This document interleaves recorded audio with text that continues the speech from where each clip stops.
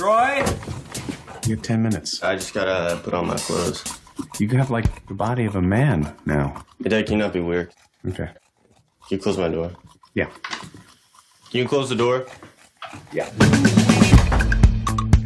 You're going off to find your college. Let's make this special. We're fully booked tonight. How about that one? It's not available. Oh, looks like it's available. Yeah, it's not. That night, my mind drifted back to college. So many friends have become successful. Craig Fisher worked for the White House. Jason Hatfield had his own hedge fund. Billy Wursler sold his tech company at 40. What do I have? I work for a nonprofit and nothing to show for it. Somebody asked about you. You know, whatever happened to you. Where's Brad? I remember that guy, Brad.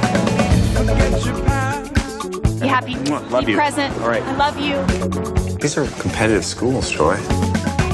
Just try not to put too much pressure on yourself. My counselor thinks that I'll get into pretty much everywhere I apply. Kid's going to Harvard. They'll jinx me, dude. My son is a very talented musician. Also composes his own music, so Wonderful. I'm pretty sure Harvard is going to be in the running. Oh, you think Harvard's got a chance?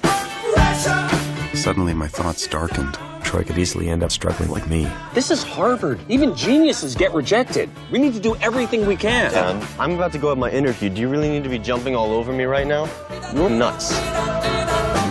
Do I sound jaded? I started out as idealistic as any of your friends over there. You're 50 years old and you still think that the world was made for you. Oh, I'm 47. Sometimes I worry that people think of me as a failure.